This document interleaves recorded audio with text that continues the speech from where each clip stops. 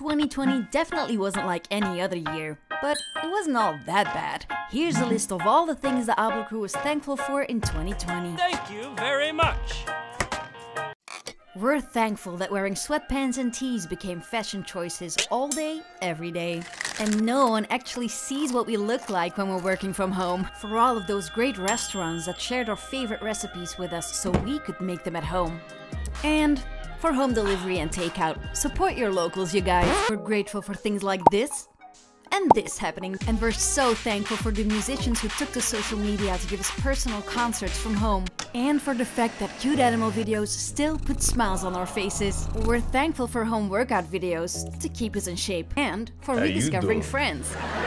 We can't say enough how thankful we are for all the healthcare and essential workers.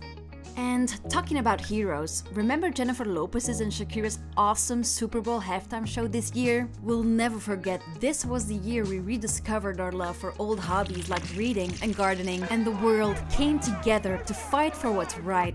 We're thankful that Jerusalem made the whole world dance, and that with traveling being difficult, people rediscovered how beautiful their own country is. We're thankful for Ablo, for keeping us connected and letting us make friends all over the world.